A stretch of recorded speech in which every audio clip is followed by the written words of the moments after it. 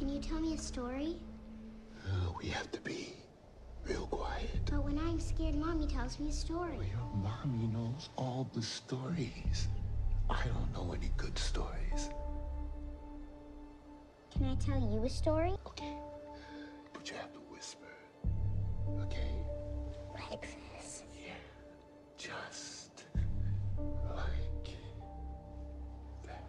Hi everyone, I'm Dom Griffin, I'm a film critic, and you're watching the Armchair Auteur. This is an ongoing video series where I like to talk about old movies, new movies, screenplay analysis, that sort of thing. If you're the person who likes film culture and picking apart movies, please consider subscribing. Keeping along with the Spooptoberfest theme and the horror movie stuff that we've been doing on the channel this month, we are going to be reviewing Tales from the Hood 3.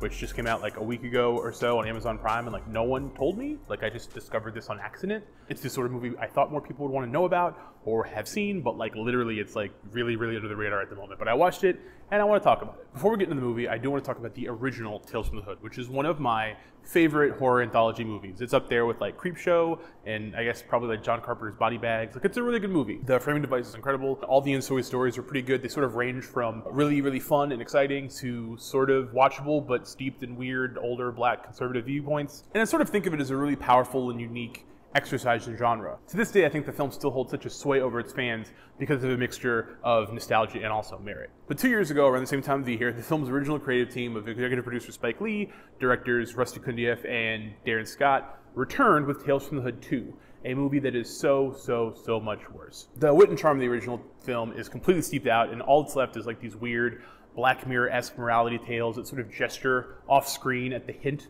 of interesting racial commentary, but stop just short of having anything real to say. They seem to take their cue from the worst impulses of the original film and just do that bigger and louder and more brash. Save for old man Francis L. from Purple Rain being replaced in the Mr. Sims role from the original by actor Keith David, who was actually a really fun addition to the film. There's almost nothing else of value in the movie. It is really over the top and really bad. Yeah, the shit. Yeah. The doo-doo, the poopity pop. And bad in a way that insults the original film and also you for ever thinking that they could be able to recreate this lightning in a bottle. Like it's a really offensive and bad time. Which brings us to Tales from the Hood 3. I have to say, straight away, that Tales from the Hood 3 is, technically speaking, a better movie than Tales from the Hood 2. Tales from the Hood 3 is less offensive, it's less grotesque, it's less insulting, but it is also perfunctory to a fault. While none of the stories in Tales from the Hood 3 are quite as blunt or as bad as the Emmett Till short from 2 or the Gollywog stuff, they're so harmless and straightforward that they honestly begin to feel like first draft passes of basic to the point of blandness horror stories. Like they are the barest hint of here's what a horror story and anthology should be like. The framing device this time around isn't so bad. It features Tony Todd, the legend, and a young girl running through the woods, running from what I think what are called the bad things. And Tony Todd's presence here is an immeasurable boon. The weight he brings to being in the movie at all really gives the proceedings the kind of like horror prestige that's sorely lacking after coming off of the second film. He's as much an immense presence as Clarence Williams III was in the first film, and as Keith David was in the second, but in his own unique Tony Todd kind of way. And the nature of this pairing brings a sense of urgency to the entire framing device that makes the entire film move a little bit faster than the last one, in a good way. Once you can get over the fact that this is a movie that has a little girl telling these really weird, bloody, morality tale horror stories scared in the woods to the fucking Candyman. But the stories themselves, well, they're fine. They're just fine. There's one about a dude haunted by the family, his gentrifying actions burned alive in the pursuit of economic expansion, typical ghost story blended with vague political undertones. There's an interesting but underbaked body switching story involving a young singer and an older woman who fame has passed by.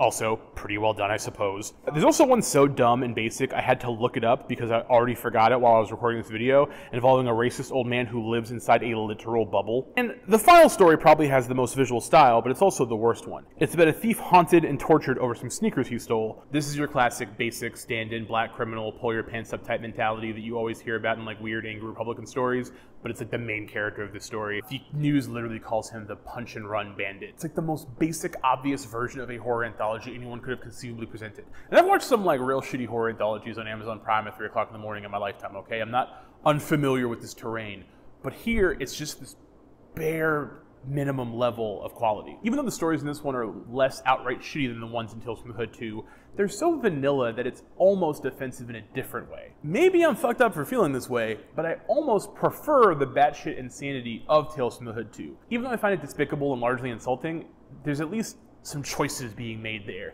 It's a movie that goes really, really over the top, makes a lot of bad decisions, but it actually makes real creative decisions. Tales from the Hood 2 was so extravagantly bad that I was almost impressed by what was on display. It was something I hated, and I never wanted to see it again, but while I was watching it, I was at least moved in some way, even if I was moved to, like, booing. Tales from the Hood 3 just feels like a homework assignment that got turned in at the last possible minute. And if I'm being really honest with myself, if I have a choice between watching something that makes me angry and outraged and insulted versus something that makes me feel hollow and unengaged, I'd rather be triggered every single time than being bored. Also, I have to say the ending of this film's framing sequence is really, really underbaked and really boringly executed. It really encapsulates everything that I don't like about the entire movie. Everything that could happen, that you assume is going to happen in this movie, does happen in the simplest, most obvious way possible.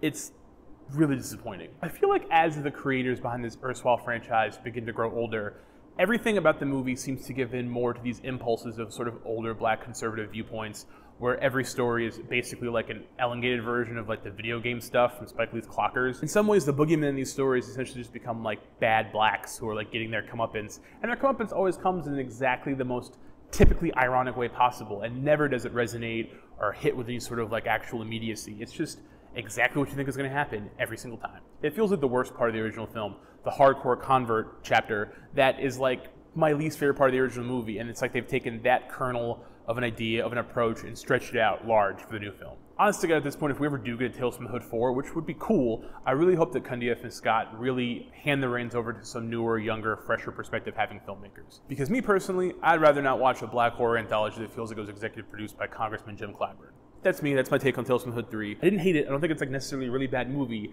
I just think that it is so bland that I would rather be doing anything else, including rewatching Tales from the Hood 2.